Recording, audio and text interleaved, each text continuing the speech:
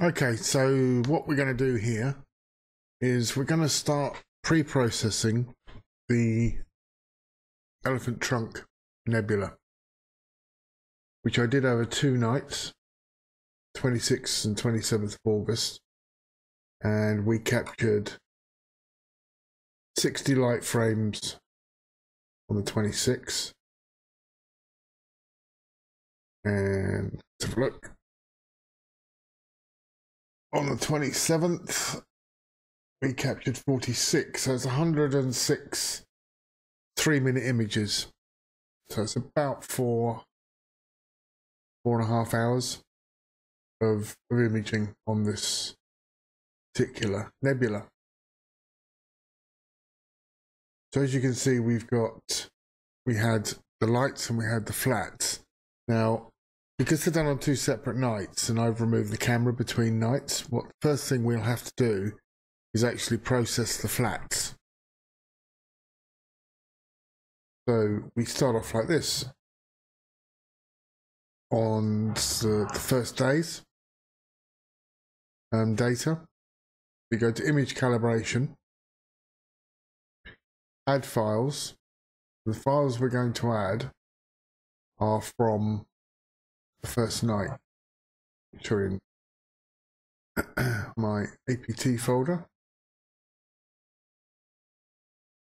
Camera 1, trunk, 26, flats, not lights. There's all the flat images that I took. So we need to add all those into the image calibration here. So we Control A, click open. That adds all those files into the image calibration output directory. We create a new folder called cal. It's like that. Master bias. We add in our master bias, which is living in here. Master dark, we don't have a master dark, we don't do those, and we don't have a master flat yet because we haven't created it.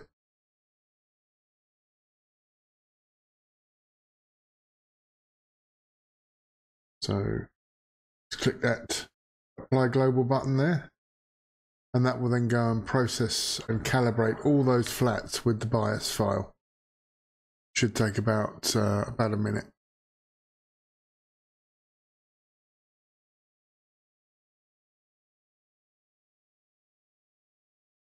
Right, so that's finished processing that first set of files.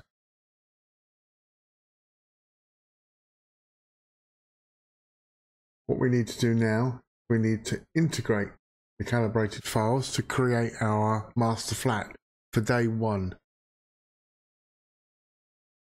So we go to Processes, Image Integration, add the files that we've just created from the, actually while we're here, no, right, we'll add the files that we've created from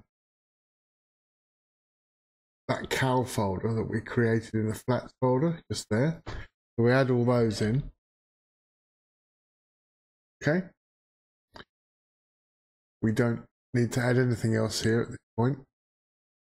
Combination is average. Normalization is no normalization. Weights, we don't care for weights for the flat.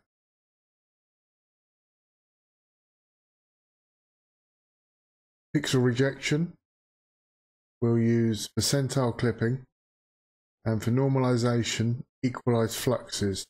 And we can untick that clip flow range, we don't need that for flat. And then we click that round button there, and that will now create our master flat image, which will take a couple of minutes. So I'll switch the mic off while it's doing that. So anyway, what I'm doing is I'm processing a nebula called the elephant trunk nebula, and I haven't looked at this data yet, so I've got no idea what it's going to look like.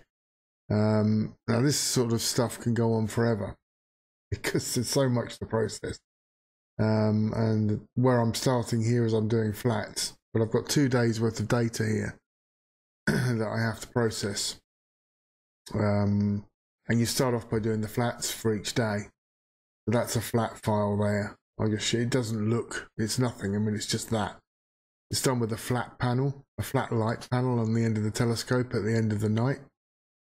And what it does is it removes dust marks from your images when you process the actual images of what you photographed, you know, up in the sky. It actually removes those dust marks and other things. So you have to do flats. There isn't really any substitute for not doing them. Anyway, so I just saved that flat file there. And we'll save it into here.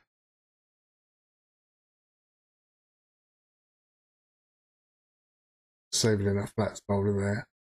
And we call it master flat, strangely enough.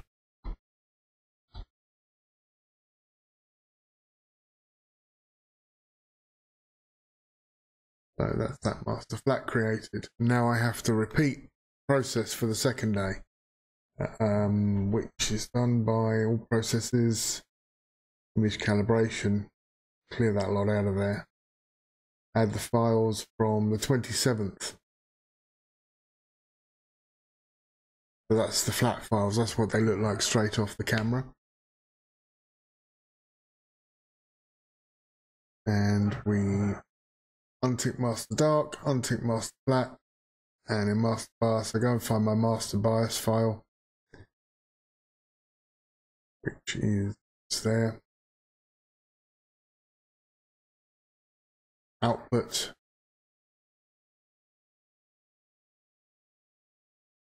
will be 27th, flats and cal.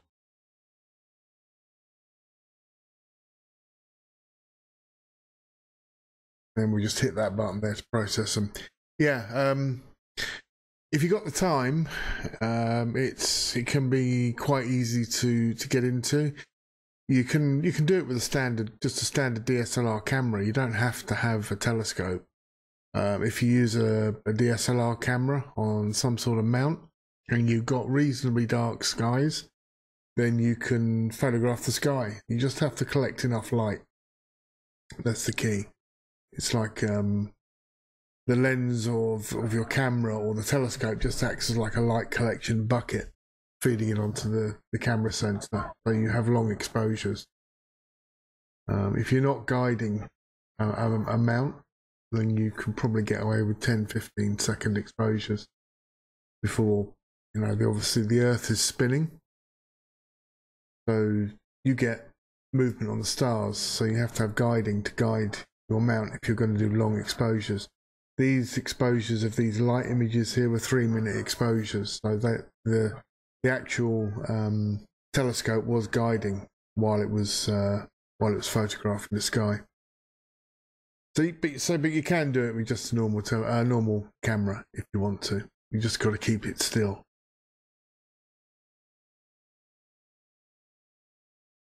Well, you know, you never know. Give it a try. It's the camera I use is actually a Canon 450D,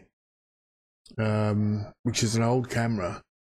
It's actually modified. Inside the cameras, there's an infrared filter. There's actually a filter inside which blocks most of the redness that you get from space. So the cameras that I have actually have that filter removed. They've been stripped and the filter removed and, you know, put back together, which I do myself. But you don't actually have to do that, because unless you're photographing nebulas, especially the Orion Nebula, which is, I don't know what part of the world you're in, but that pops up around November in Europe for us. You don't really need to remove, you know, you don't need to take your camera apart. Just try it, you know, support your camera somehow and do some long exposures and see what comes out. You don't have to go, you know, spending thousands and thousands on equipment, extreme equipment. And you can process using Photoshop, although I don't use Photoshop. I use this software here, which is like 300 euros. It's pretty cool once you get into it. Anyway, that's calibrated those images. What I need to do now for the day 2 images is integrate them all together to create a second master flat file. So again, we go to image integration. I'm going to clear all that lot out, add the files from the second day from that cal folder. So select them all, click open, and then image integration. What do we have? Average, normalization, no normalization, noise evaluation, don't care, and then under pixel rejection, percentile and equalize fluxes, and untick that. And that will, when we do that, create a second master flat. But yeah, a lot of people use, what you'll find if you live in a really dark place, or you can get to a really dark place, if you use, I don't know if you're in Europe, if you're in the northern or southern hemisphere, but if you use just a DSLR camera and a lens, you can photograph Milky Way. You know, you'll get pictures of the Milky Way, because strangely enough, when you have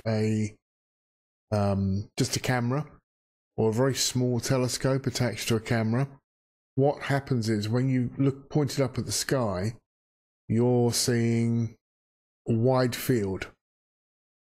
Okay, when you have a large telescope and you point it up at the sky, it actually gets in tighter to the sky. So you can't, with my setup, I can't actually photograph the Milky Way, because I mean, some of the objects I photograph I have to do over 2 or 3 nights. I have no other way of doing it. So I have to take a load of photographs over 2 or 3 nights, processing, repeat it, but on a different area of that particular location, and then I have to stitch them together. It's called doing a mosaic. They stitch them together to make a big picture. Because I don't have a wide field set up, I only have a narrow field setup, but which obviously gets in closer to the objects I want to see. This is one of the questions that when people say a lot to, you know, on the forums or whatever, what telescope do I buy? Well, you can have actually 3 or 4, depending upon what you want to photograph. What filters do I want to buy? It depends on what you're photographing.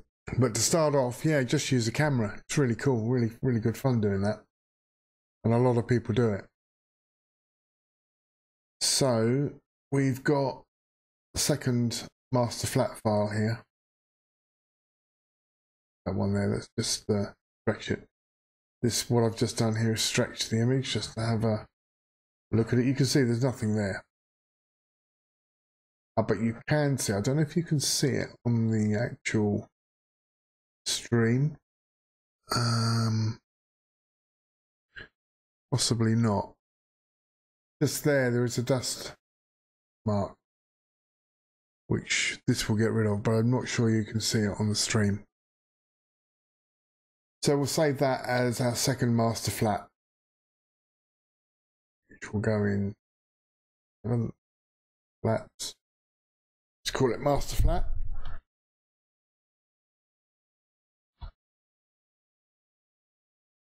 Like that.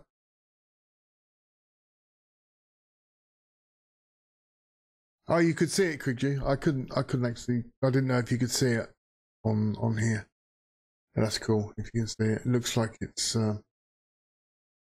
all I can see. Strangely enough, all I can see on my preview window here in the stream software is an image with squares on it. It's really strange, isn't it? But yeah, that dust mark that you could see, that will be present on all the images that I took. If I can show you, hold on. Yeah, if I bring this screen over here, all the images that I took, all these light images, these are the actual photographs of that part of the sky. but that dust mark will be present on every one of these.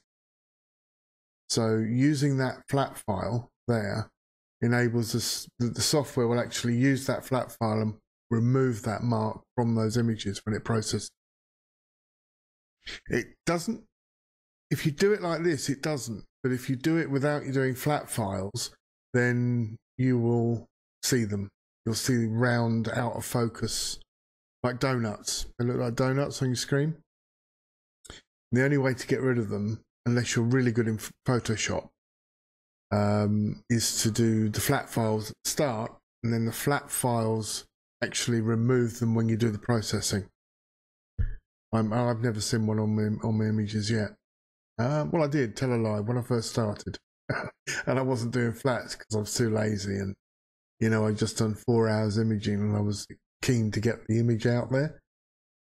Then you see these marks, you go, oh, maybe that's why we do flat. But so that's the flat file generate for the second day. It's cool, it's no problem, it's what I'm here for. But that's how we go. And the way you can create flats, you can actually probably do this with a DSLR on a lens as well. And this is really simple. As I said, I use a light panel, an LED light panel, and I've got it with the telescope I use is an 8-inch reflector. So at the end of the night, when I've finished imaging, what I do is I go out there and I turn the telescope vertical, and I just lay the light panel on the top, and I take 50 photographs. That's how I do it. But what you can also do, and you can probably do it with a DSLR and a lens, you get a white t-shirt, clean white t-shirt, and you stretch that over the lens or the telescope, hold it around with an elastic band, and then point it up at the sky, in the daytime, a nice blue sky, and take, say, 20 or 30 images. But you'll need to figure out how to get the right exposure before you do that. Otherwise, it'll just be too bright.